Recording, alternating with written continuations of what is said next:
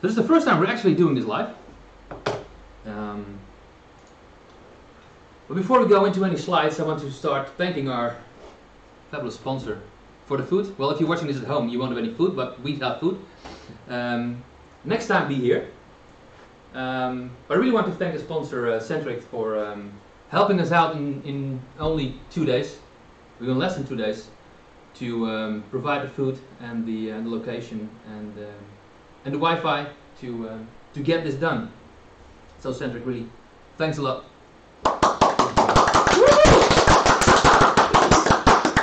Now, I'm not sure if it's going to work with streaming, but we'll see. So I want to give a short State of the Union kind of update on the current state of WebXR. I think it's growing slowly for the last 2 or 3 years. We started a meetup 2 years ago, I think. This is 3 already. I don't know. A while back. And I just want to have a quick look at where we are and if things are working out as they should. So where are we today? I took this from caniuse.com and to show the browsers where WebVR is implemented right now. I actually noticed today that this image is already old, but they didn't update caniuse yet. So as you can see, WebVR is completely integrated in Firefox. It was fully integrated in Edge, but since Edge 97, 79 and Chrome 79 are both on Chromium right now. So that's and in Chromium is behind the flag. Or actually, it was behind the flag because they removed it in 80, which was released yesterday, I think. They in 79 WebVR became obsolete. It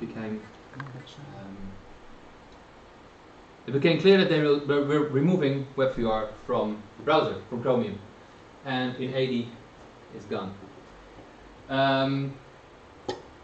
But in 79 they added WebVR to WebXR device API. Now there is some notes here, but I will mention them later. It's not fully implemented yet, but we'll see. And of course, WebVR is also running on the major headsets. I probably forgot the smaller headsets, but I was looking, and that's something I don't know if it's already possible on the PSVR, PlayStation VR headset. I think it's not. No, it wasn't. There's a lot of demand for it, I found, because a lot of people want to watch porn on their PlayStation, apparently, and there's a lot of push from that side of the communities to get WebVR on. So I don't have any demos there.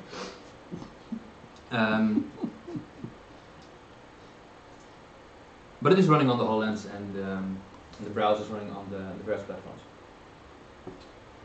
Now the big question is WebVR ready? Should we start using it?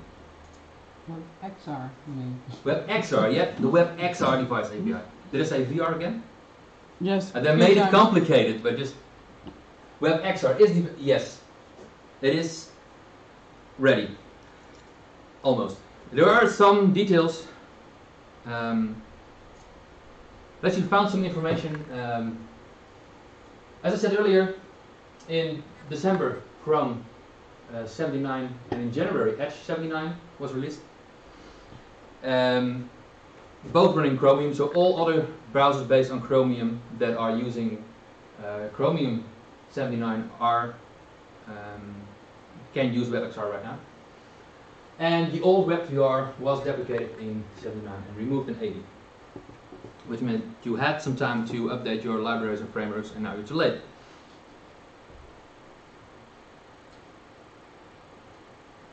And they're not, WebVR was available in Chromium behind the flag, and WebXR was available behind the flag, I think earlier, and they removed that flag now, and it's just, you can use it. But that is actually only the VR part. So we also have the web, like AR part, which I personally find more interesting than the web VR. I think there's a way bigger market for the web AR in the browser than for VR. VR is, I think, much more fun, but I think the web AR is just, that's more use cases for the browser, I think. But it's there, it's starting to come. It's being incubated and it's behind flag, so you can test things. I think things like plane detection will give you similar experience like you have with AR Core and AR Kit. You can detect planes, and I think the tracking of things in an AR world will be way better than they are right now, when you have to monitor the camera to track things, and probably faster as well. But if you want to use VR in your application, then you can use WebXR. Is what Google recommends. So is WebVR ready? Google says so, and they own the biggest slice of the browser market. So I think finally we have the first part done, and we can use WebVR. WebVR in the browser, and start building real applications. And then how can we build and show these applications? One new one I wanted to show was Hello WebXR, which is more like a demo, I think, of all kinds of different experience you can use in the in your browser. I was going to show it, but I think they updated something and it broke. So I was playing with it yesterday, and earlier today I couldn't get it to work anymore. I could try, by the way, on this laptop. Maybe it works.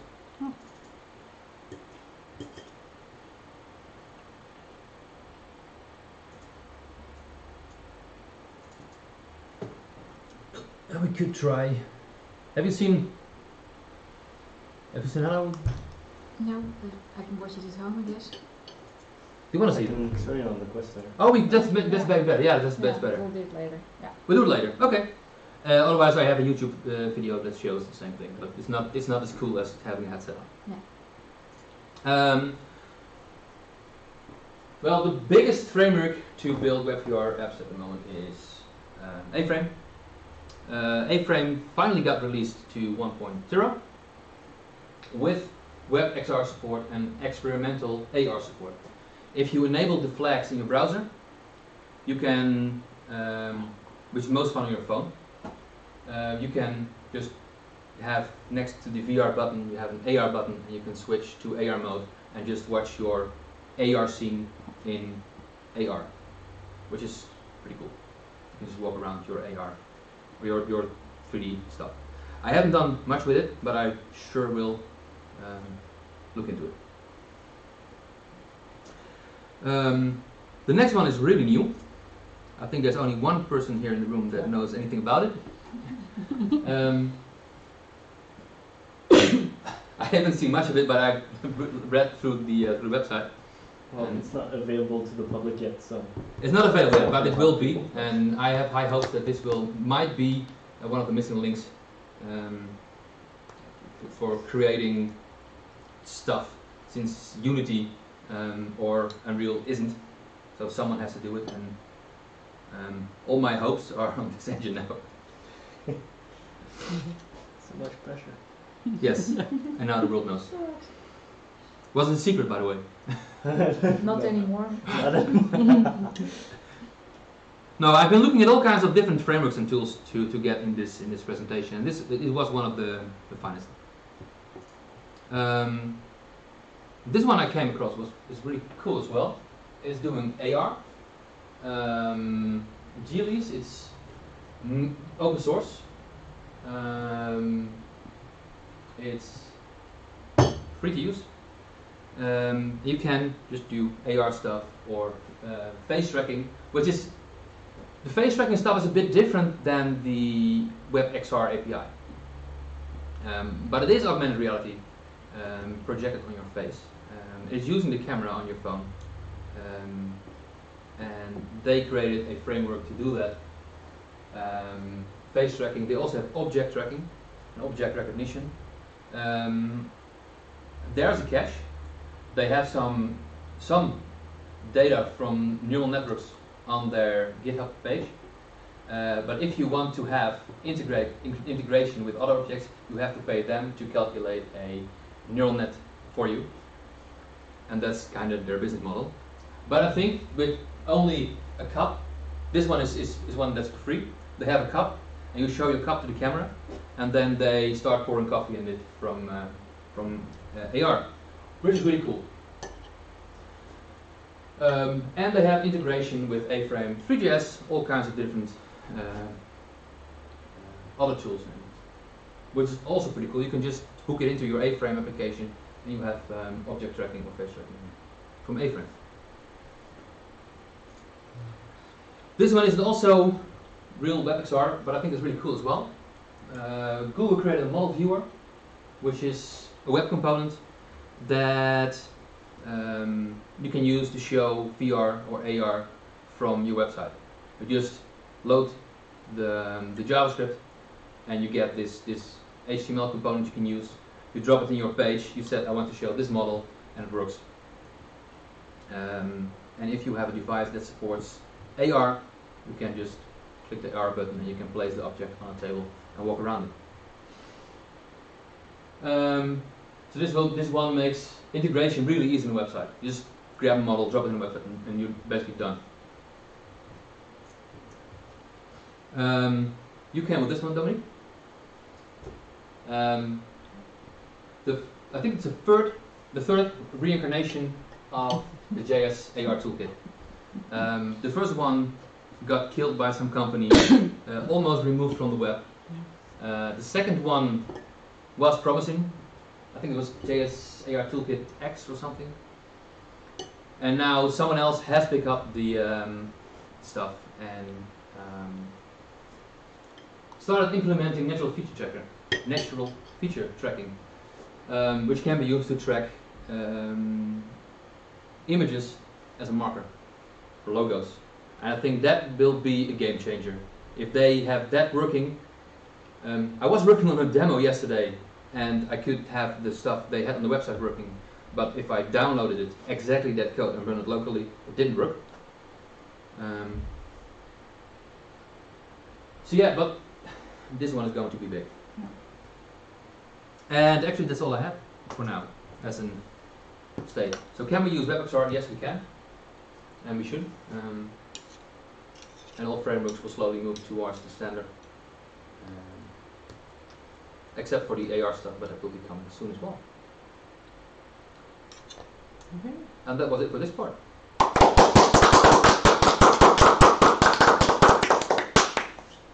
Jonathan, will you take... Shall I just switch to your presentation? Yes, please. Should be easy.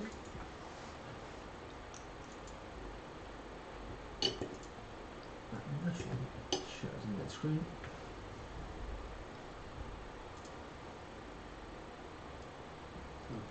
Just Yes, excellent. how do you go back? I don't know. There we go. Okay. All right. So, first of all, I want to thank Timmy for saving this meetup. Despite the original location basically just disappearing and so on. I'm also very, very grateful to be here in general, because like from Munich it's kind of a far stretch, so I'm really, really happy that I was able to afford this from my company, this trip to be here. Also, it was a crazy trip to here. It took me 12 instead of 9 hours, and like loads of very interesting things happened. Can tell you stories about that if you're interested. So I'm very grateful that it did somehow in the end work out, and I'm here now.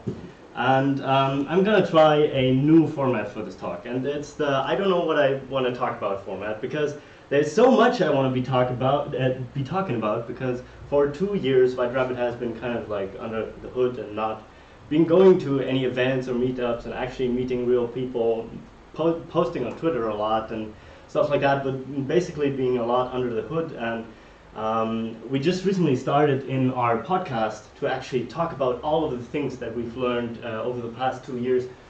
You can find this on Anchor, on Spotify, on any podcasting platform you basically want. And just as a warning, this entire talk is going to be more or less a self-promotion talk, because I'm going to talk about White Rabbit and Construct Arcade and our project. So let's start with this. Our recent guests are Elijah Tai from Wonderleap, the WebVR advertising company, Sven Meinberg from Stromline, who is a WebXR agency in Switzerland, and Fabien Benechou, who you all hopefully know, or if not, he works at the European Union Parliament and UNICEF Innovation Fund as a WebXR consultant. That episode coming out next Monday. We recently switched to a weekly schedule. As you can see, most podcast episodes are rather short, but we made it to 27 episodes now, so we're pretty proud of that, and we still have stuff to talk about. Who would have thought? So, to give the talk a name, I call it WebXR Wonderland. You know, follow the White Rabbit. We're gonna show you our little wonderland that we were building, and yeah. Construct Arcade, Wonderland Engine is the two projects I'm going to be talking most of. So, who's White Rabbit? What is White Rabbit? I'm gonna try to make it short. Florian Sitche is my co-founder, and that's me. We founded this company 2 years ago. Originally, though, we started as a hobby team, fluctuating between 6 and 15 members since 2013, where we started building games with a custom engine on the DK1. And we since then switched to Unreal Engine to be able to just compete with the XR market in general. Got some contract work there. Finally, our first WebVR project was WebVR Pong, which was a submission to the Virtual Leap Hackathon, which was built in C++ as the only game back then, and was more or less a proof of concept that you can actually build a WebXR game in WebAssembly in C++. And we're just interested what worked out. I think we came in 6th or something, like not like super exciting there. And finally, we founded the company on the 1st of August 2019. Why? Because we had a grand vision. Our grand vision was Construct Arcade. Back in those days, I wanted to just try out what was on the web and find all the WebVR games to play. But I realized there was no real place where I could find all of them. Rather, there was like collections like WebVR back then, directory, and Google experiments, where everything was mixed together. So you had 360 videos, educational stuff, music videos, kind of like non-interactive experiences, and some games. But I really only wanted the one thing, the browser games. And if I built a game, I wanted to be somewhere where it would be found by exactly those people who are interested in playing the games. So this is Construct Arcade. Construct Arcade, just a screenshot of the website, in case you have never been there. If you go to the VR Hub, then you can actually visit our arcade in 3D and basically have a seamless experience without taking off the headset or going to a 2D screen mode in between. You'll notice famous games right there, right? Famous. And thanks for letting us host the game, Timmy, again, for that. So, of course, in the beginning, with everything, you have a hen and an egg problem. If there are no games, there's no players, then there's no developers actually interested in making games for a non-existent audience, right? So you have this kind of loop that you need to break somewhere, and we started off with being the developers that make the games and starting amass players in some way by just providing them. So we build games. This is all the games we have released over the past 2 years. We used Unity, which works somewhat okay. We use A-Frame for basically everything else, or C++ for these two games. The most famous is Barista Express, that hopefully some of you will actually know. It's a game about making coffee, so that's like another passion of mine combined with the WebXR stuff. I love making coffee. I love pouring latte art and stuff, which you can't actually do in Barista Express, but you make different kinds of coffee for customers that come in and order something, and you need to like time manage and try to make the coffee on time. This actually got featured on the Oculus browser, which got us quite a lot of users that we were now able to be approached by a company called Wonderly to publish the first WebVR ad ever published anywhere. Right. So we actually have Ada Support, a company building like an interactive AI support bot, who bought ads in our game to have like a post in a non-intrusive way in our cafe. And now it's actually starting to take off a bit because we realized that these ads are best for Oculus Store sellers. So if you have a game on the Oculus Store, so on the Oculus Quest you made a game and you can buy it there, then you can actually buy that through the browser, and that's the only single thing that you can actually buy well in the browser. If you have like, we had a VR accessories shop doing advertisement in our game as well, but it turns out that these, that if people click on this ad, they get taken to the shop and they don't put in the credit card information inside the headset, obviously, because that's just like super inconvenient. So yeah, Oculus Store sellers, if you want to advertise yourself in your WebXR game, for example, then go to wonderleap.co and contact Elijah Tai, who is like CEO of Wonderleap, and he is a super nice guy from Canada. Highly recommend you talk to him, just in general. Exactly, cool, yeah. So we're also gonna release either this or next week, it's done when it's done kind of fashion, Iron Rails, which are intern made. So we taught our person to do A-frame, and he does it really well, and now we have a Western shooter where you basically ride along a rail and start shooting cowboys that come towards you. You can actually check that out. I have a preview link for you, non-public, fully exclusive. Then a unannounced game that doesn't even have a name yet, where you have a virtual pet and feed it, play games with it. I can't show you that because that is very, very early in development. Will there be a white rabbit? Right there. There should be. How Right did there. we? How did we miss that? you can choose between 5 wild animals, but a rabbit I think is not part of that. It's not wild enough. Yeah. Animals, This is our next really big game, as in Barista Express was the last, and we released that like 1.5 years ago. And this is supposed to, with Barista Express back then trying to push the scope of what was possible in WebXR and WebVR projects, this is supposed to be the next step, pushing the scope again in a way that trying to just technically be more advanced than what is out there currently. This is not in-game graphics, and I put that there, very important. We're trying to, from a mesh complexity, still get to these kinds of graphics, though it's a game about planting on Mars, because they get oxygen for the people on Mars, and so on. So how do we think that we can reach this level of complexity, or push the scope? We want to make high performance in WebXR more accessible to a lesser technical audience, also designers and whatnot. This is what it looks like at the moment. Actually, this is a very recent screenshot of it. You can see it has like a standard like engine Unity layout, and you can configure your components on the right, kind of like A-frame components. If you, Oops. Of course. Hook up the battery. I'll fix that. So kind of like with A-frame, you build JavaScript components, but you can then configure them in this editor You can move around objects in a WYSIWYG kind of fashion, so what you see is what you get kind of fashion. And then you finally export the game and run it in the browser. That works kind of like this. You put in the assets in the metadata, and then you have fast iteration between your browser version and get feedback to the editor. So you can have profiling in the editor, you can have active reloading.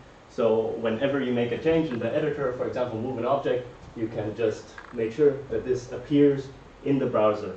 To ensure that all of this complexity can run in the browser well, we have an optimized binary format that is read, not parsed, by a WebAssembly runtime that also uses WebGL 2 instead of WebGL 1, leaving a couple of Internet Explorer type platforms behind. But since there's no WebXR platform that doesn't also support WebGL 2, that's a okay trade-off, I think.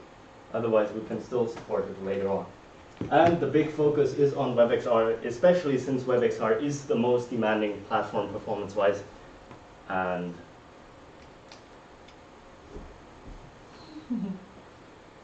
it's in there. It's in there. Yep, works. Yeah, it should be Perfect. Should be working. And now I'm kind of not. I don't know. It should be working. So just to be clear, WebXR here can be replaced by ARJS or 8wall. So we can, instead of using WebXR, have an integration with an augmented reality framework for the web, for example, that works at the moment and works on more platforms than only the browsers that supports WebXR, as we heard from Timmy before. So 8wall currently is one of the more popular ones, especially in agencies, because it does all of the nice features that are on native, but on web already, without support for the from the browser. So it's a WebAssembly-based library actually as well. Detailing that a bit, so your project is JSON, which is nice, human readable. You can actually work with it. Every web developer is familiar with JSON. Your scenes are GLTF, GLB, OGEX, OBJ, all sorts of formats that you usually know, especially GLTF, GLB are the web 3D scene files. Textures, basis, of course. We generally try to compress everything to basis to make sure that it transfers over the web decently. And you can write your own fragment shaders to get, like, instead of foam shading, which we use because we think it's a good trade-off in terms of performance, you can just implement PBR yourself or put a water shader there or whatever. And JavaScript, so you can actually do full JavaScript components, harness the entire power of your browser by just like using browser APIs from your JavaScript components and integrate basically any JavaScript library you want with the Wonderland engine. You then pipe that into an editor that runs on your desktop on Windows, Mac, Ubuntu, and Debian. You can assign components, set up the shaders, set up the scene, and then finally it gets optimized on packaging versus like most other frameworks at the moment on the web optimize on runtime. So they load all the assets and then optimize on the machine of the user instead of optimizing the assets beforehand, downloading the optimized version and doing that. So that's a thing where we can basically put all the optimization, the heavy optimization work on your desktop once, package the game, get it running smoothly, and then get that loaded by the runtime that is built in C++ as well, compiled to WebAssembly. It loads the binary scene file really fast because it's basically just mapping the memory from the scene file into the WebAssembly memory, rather than trying to read or parse any JSON format that is basically already done here, and just the result is output into the WebAssembly runtime. And that allows you to load the assets way, way faster. We have draw call optimization using batching, for example, trying to minimize draw calls as much as possible. And yeah, our scene graph and hopefully physics someday will be integrated in WebAssembly. So all the like heavy performance demanding stuff will be in WebAssembly and hopefully have a performance boost compared to JavaScript there. Next level. Yeah, we're really trying to like just upgrade Yeah. most of everything there. So that's like another expanded everything. Could you add other custom WebAssembly stuff as well? Theoretically, yes, that's basically what we're doing, right? We're using our own C++ API to build our C++ components, but it's not planned to make that public to like a wider audience, maybe for like power users who like really need this kind of stuff. But yeah, but generally, sure, yes, it is possible. But that's probably one, like usually how this works is like bigger game companies usually license engines and then just like change them and make them their own for this one specific game. That could be one way to do it. So if you're interested in following Wonderland engine, find us. WebXR engine is not because we wanted to basically get this WebXR. It's just Wonderland engine is too long for Twitter. That's why we had to make it shorter. And it's a nice thing. And wonderlandengine.com has a newsletter sign-up thing. Once we have like a public test version that we send out, like a beta, then that's where we're gonna send it. And yeah, the website is very rudimentary, just be warned. We have partners who are gonna help us with the branding, but until then, it's gonna look like it looks. So, the entire point of this talk was to inspire you what you can talk to me about. Since this is a meetup, it's kind of like no one really knows what to ask anyone, so now you know what to ask me about and what I do. Can do that afterwards in like a joint discussion. Yeah, maybe you can also like demo it to us. I can try showing right? you something. Yeah. Yeah. And apart from that, thank you for your attention and thank you for being the WebXR developer community. And please check out our podcast. Yes. And if you feel like you have something to talk about WebXR, then please come on as a guest. Yeah. We usually do them via video calls and then try to each record their own tracks. Yeah, that's cool. Awesome.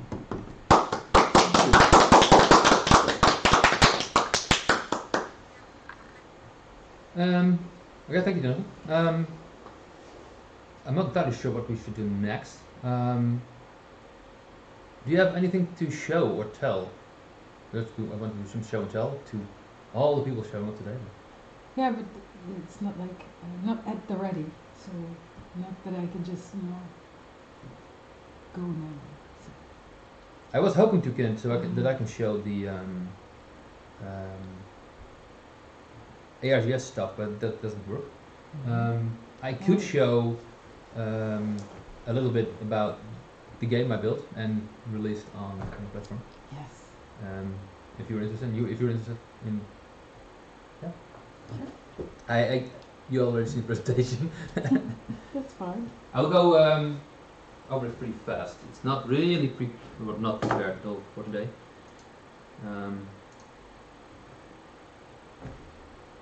There's no link to the podcast on the website, is there?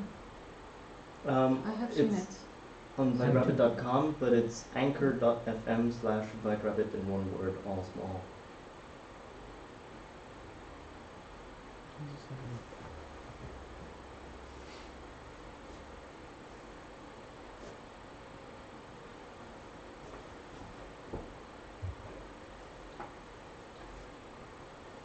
Can you send it to me? So I can drop it in the chat for the live stream as well.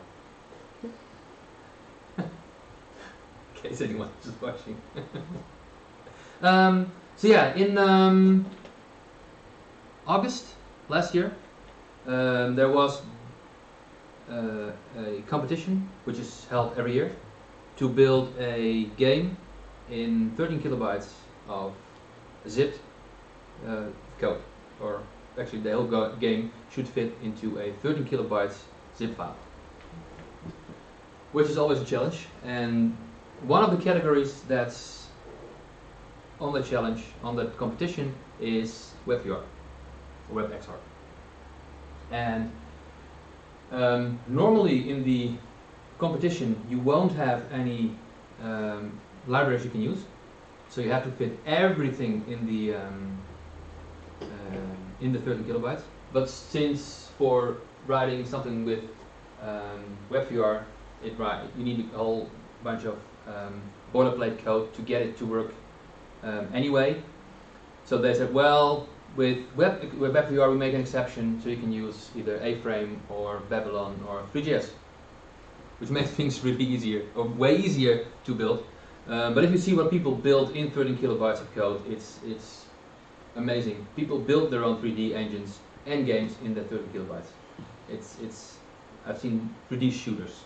The level of what people build is enormous. So yeah, I can. What that was about? I can skip the about me. It's not that interesting. I should look what's coming.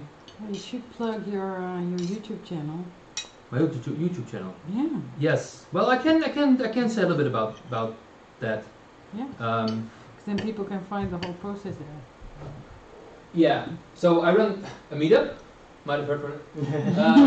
And I'm a live coder. And what I do is I just sit behind my computer. I build stuff. I actually build almost the entire game during live streams. So if you look at my YouTube channel, youtube.com/Sorskoot, there is a backlog of all the live streams, and the game is in there as well. So you can just follow along and see what I did and explain exactly what and why I do things. And I do that every Monday and Thursday evening.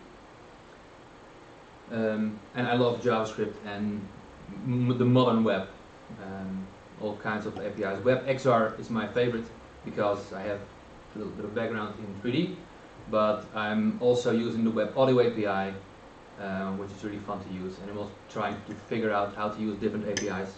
Web Bluetooth is something I am going to combine with this game and the new WebXR stuff with the WebAR stuff, so you can have a Bluetooth gun, and instead of having a VR headset with a gun from your controller, you have the real gun in your hand. You place your phone in there, and then you can look at your phone screen and shoot the aliens from there.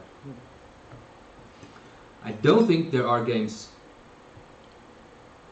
I was about to say in VR, but I don't think there are many games that do that at all. No, I did that for the Web Bluetooth demo. Shooting aliens with a gun? Yeah, it's like my own version, but yeah, in AR with the Web Bluetooth with the gun. So yeah, the one that you were at as well. So cool. I've also figured out how the gun would. So in the competition there are all kinds of categories. WebXR is the one I did. These are a few of my favorite games that were in the WebVR competition. I had this idea of doing like an 80s style synthwave virtual reality type scenery, and then halfway through the competition the first game got released, and I was like, wow, that's almost exactly what I was having in mind, including stuff like this. The colors of the text in PowerPoint are an exact copy of the colors I used in the game, and it's just similar to mine. I was like, well, but so which raised the bar for me to make the graphics more interesting. I think this game actually won in the end, which is cool as well. You have to shoot spiders and solve puzzles in VR, and you're under attack of the spiders. It's really cool as well. I chose A-Frame for a couple of reasons. I did a game in Babylon earlier, and I ran into some things there that were complicated to do again in A-Frame. There are some stuff with glowing filters and shaders in Babylon.js that are not in A-Frame, and recreating those is just hard to do. And yeah, I kind of like the way A-Frame works. A-Frame, there's a bit of a different mindset you have when building an A-Frame game than doing normal web stuff, because everything is component based, which kind of looks like the way Unity works with the game objects and the mono behaviors. In A-Frame you have entities and components you attach to the HTML elements. Yeah. So it's If you want, you can play it later. I'm just going to skip over the demo now. What time is it, by the way?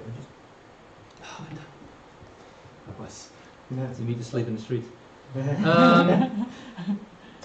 So the concept I had and the way I designed the game. I started a week late. I was still on my summer vacation in the French Riviera, sitting in the sun, and then the competition starts. You have 4 weeks to finish it, or 1 month, and I was not available, so I wanted to start somehow. So I just opened up OneNote, started scribbling down ideas, which turned out to be a really good thing to start working on it. And in the end, I came up with 2 ideas. One was a haunted mansion. So I imagined you walking through a haunted house, and everything that would happen behind you. So you would just the competition. The theme this year was back. So I wanted to start everything at your back, and people just hunting you, and then you look behind you. I was thinking about doing spatial audio where you actually hear stuff behind you and just trying to scare you, but then I remembered that I had to do it in 13 kilobytes. And the other one is one I wanted to do for years, and that was do a Space Invaders type game in VR. So I went with the second one. Tools I used were OneNote, just as a note-taking app I always used. I used CureRef, which is a tool to create like some sort of mood boards. Just place images in, and you can create an overview of different images. And Storyboard. no, not really a storyboard. Just you drop an image in there, you can scale it, and that's it. But it's really just gathering ideas from images, and just I want to have something like this, and just work that way. And I have a Discord from my live streams, and there I bounced some ideas as well, just with people from being in France.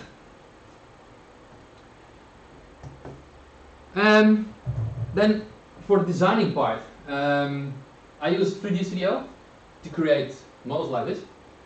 I used some custom scripts to export the models to basically nothing more than a bit of JSON with coordinates, and that's it. And the edges. I used Photoshop a bit to basically read color codes, but I always use Photoshop for everything I do with images. I used Shade Tool to work on the shaders, and CodePen just to try things out and for example draw the sun that's in the back. I just worked on that code in CodePen just to make it really fast, to make changes, see directly what happens. Then building the game. What I learned from previous years doing these competitions was that it's very hard to reach a deadline. Your game has to be done, otherwise you have a game that's not playable.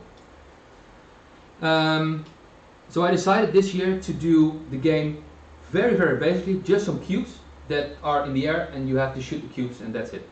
Then, if that's all I could do, I had a game that was finished. And then I started working and iterating on that, and creating more and more.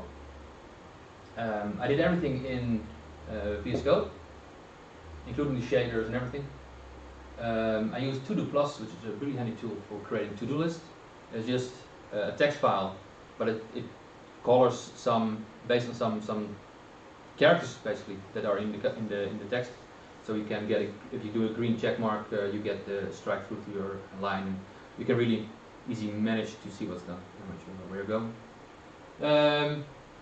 3JS was something I used. One of the reasons I chose A-Frame was that you can get 3JS for free. If you chose 3JS to do your WebVR stuff, you had only WebVR, 3JS, and now we had A-Frame as well. I had a build pipeline set up in Webpack, so I can separate all my files and keep everything nice and clean, and then just kick off a build, and then there was a game. With one optimization in there that I could also build the entire game in 30 kilobytes. And I created a bunch of code snippets in Visual Studio Code, so I can really fast. It was really fast in creating the components, for example. So first the concept, this is one of the first screenshots. After the first blocky iteration, I started to create the Space Invaders. In the end, I decided not to do it that way and create it like this. This is an actual screenshot from me playing the game, and I think this is recorded during a live stream. It's actually me in the chat there. Yes, that's you in the chat, yes. Yeah, you actually helped me out, I think, with shaders and stuff. So it's a very small world, this WebXR stuff. And the game turned out to be really intense to play and really fun. So yeah, if you want me to see me doing this live, you have to check out the game. Okay. Let's see. Well, that's basically about the build. Skip that. I'd be curious to see how they will compare with using the... Do you have any questions, by the way? framework. I'm not sure how deep I should go into this. It was a presentation for an hour, but they are the components I created. You have a plane which is just basic. So what I did to optimize everything, I cannot load a JPEG or a PNG file. One PNG file is bigger than the entire game.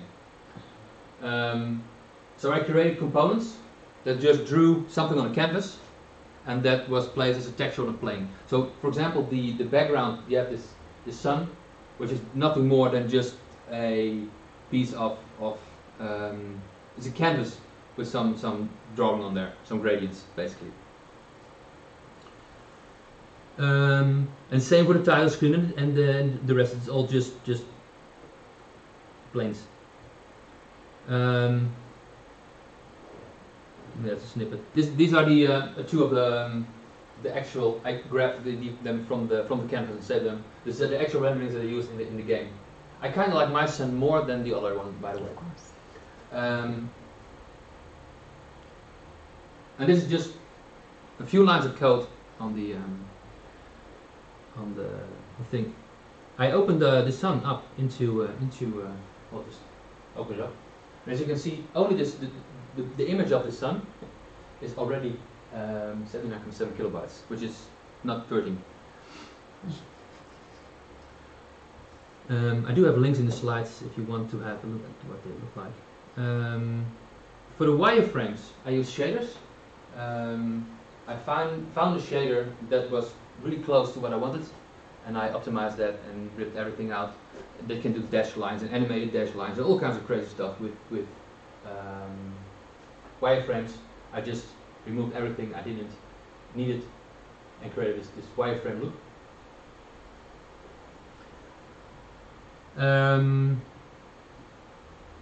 One of the biggest challenges was the world generation. I want to have these mountains in the background. To do this, I created this donut, which is nothing more than a noise with a donut drawn on top of it and then just mixed together, and then you ended up with something like this. And then, based on the intensity of the red of the donut, I created a vertex in the white space, and that's it. And then I triangulate between the vertices, basically. But then I ended up with all this, what's purple here, was also in that same image, because they were just at 0. So what I did was I added an optimization where I removed all the faces that have 3 vertices in the same height, in the same height. So that would remove the entire middle and everything else that I didn't need. I did have a big purple grid in the middle, which might have been optimized some way, but that's just for rendering the wireframe. I needed wires to have the wireframe, and it was doable, so I kept it in. It's one of the things I might optimize when I'm going to update the game. There is audio in the game as well, which I use this very old tool for, which it also has multiple iterations on different platforms, and this creates really cool sound effects that fit the game perfectly. I think this tool is written specially for the competition. Someone built this. This generates music in a very, very small way in JavaScript. This is just using the Web Audio API, and it's great that it's possible to create a tool and then generate some JavaScript that's small and can produce music. Testing of the game was done in the browser, so the browser runs, the game runs in the browser. There's a new Chrome, or was a new Chrome extension when I gave the first presentation the first time to inspect and try out different, emulate the WebVR stuff. I tested on the phone, which is working. You can just look around and tap the screen to fire. I tested on the Daydream, which has a little controller you can use. By the time I didn't have a device yet, so I borrowed a Rift, and I got some help from the community as well to test on other devices. I was going to skip to one of the learnings. So one of the things I learned in the previous years, I did work with shaders. I had the shaders just written down in the HTML file. I found this tool GeoZellify, which can be used in your pipeline to bundle everything down. You can have the shaders just in different files. I learned that the controllers work differently between the HST Vive and the Oculus Rift. The orientation is different. So when you're running the game on a Vive, you're shooting into the ground. You have to really twist your arm, I think. I left it in the game. It was too much of a hassle to get it out. And, time ran out. You can mirror the screen with the tool, which I use in the game. And I learned that zip files on Linux are smaller. I actually used the Windows subsystem for Linux to get the game under the 30 kilobyte limit. I went over a few bytes, and apparently you can create smaller zips on Linux, which was pretty funny. So what's next? This is probably old. I came in second in the competition. I got some great feedback, which I still have to do. It is on Construct Arcade if you want to play it. I'm thinking about a Vnext. I've been talking to get it featured on Firefox Reality as well. And I want to have some more features in there and features fixed. I have only, I think, 5 different waves of aliens, and they are moving pretty much in the same way every time, and they are always in front of you. And I want to do a little bit more that they circle around you if they're going to attack, and just add a bit more variation. There are only 2 different types of aliens in various colors. I want to add more, better music. I really want to get an AR version where you can really shoot the aliens, and yeah, maybe release it on more platforms. Maybe even just as the package native on the Oculus or something, if that's possible. And that's it.